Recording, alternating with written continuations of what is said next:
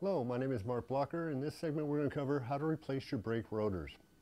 To replace the brake rotors, first thing we're going to need to do, I've got the vehicle jacked up and I've got the tire removed. And what we're going to need to do to get the access to remove the rotor itself, so we're going to have to remove this caliper. So I'll turn it to the left for you.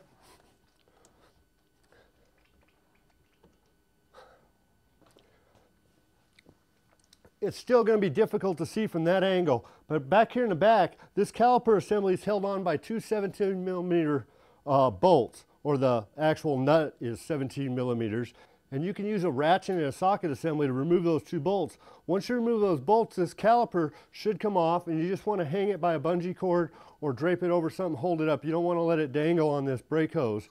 Just simply remove it and pull it off to the side. And then by turning the wheel back forward again, to remove the rotor itself, we have two Phillips screws here. These are sometimes put in with Loctite on the threads to make sure they don't come loose, and it may require the use of an impact driver, a device that fits into the Phillips head. When you smack it, it twists and pushes at the same time to break those free.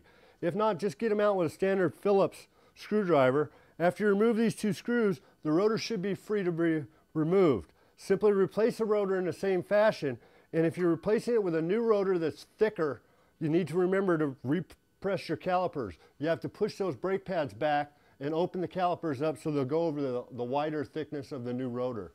That's how you replace brake rotors.